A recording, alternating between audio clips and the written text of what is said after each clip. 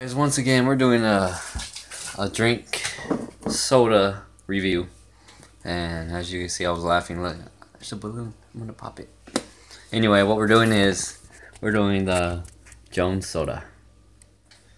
This time it's cream soda. This is the one that Red Hot Spartan doesn't like.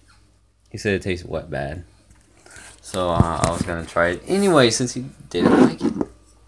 Jones soda, cream soda, all the other stuff.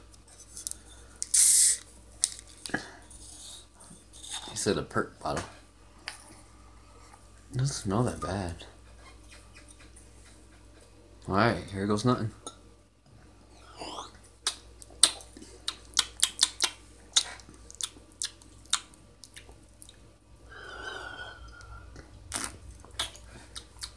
It's pretty good.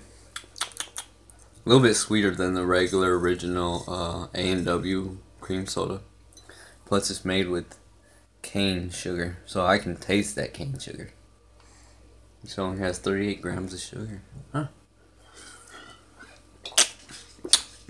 Tastes good. Like cream soda, like cane sugar, you're gonna get cream soda. It's pretty good though, I like it.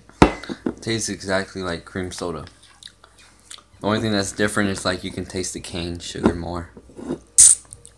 But it's good, I like it. You can get it from your local Fry's and all that. That's where I got mine. Just like the blueberry and stuff like that. But this one's pretty good. I like this one. This one's really good.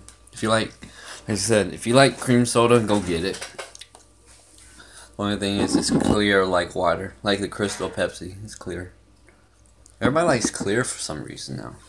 But, yeah, that's the Jones soda, cane sugar, cream soda. It's good. I like it. So, you guys go out there and go pick yourself a Jones cream soda. Because it's really good. I like it really much. There it is. Cream soda. Crazy Rider is out for this review. If you like it, give it a thumbs up. Because I give it a thumbs up too. And I'll see you next time. The next review. Peace.